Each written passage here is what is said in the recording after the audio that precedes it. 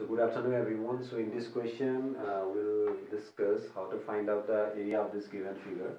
Now in this given figure, the given figure is not a rectangle, it's not a square. So how can you find out the area of the given figure?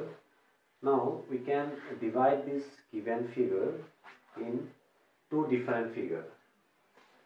So suppose if we join the line, we get a rectangle. This is the rectangle 1, clear? And this becomes a rectangle 2, clear? Now for this rectangle, this is the breadth and this is the length. So we can easily find out the area of this rectangle R1. Similarly, for this rectangle R2, this is the length and this will be the breadth. So you can easily find out the area of R2. So area of R1 is equals to what? Length into breadth. It's 2 into 1. It's 2 square unit. 2 square unit.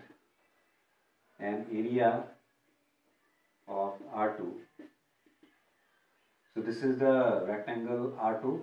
So for this R2, area should be length into breadth.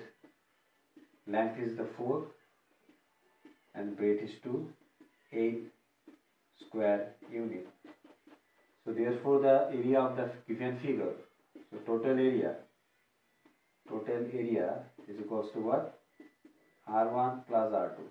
So simply get the area of R1 with the area of R2. It means 2 plus 8 is equals to 10 square unit.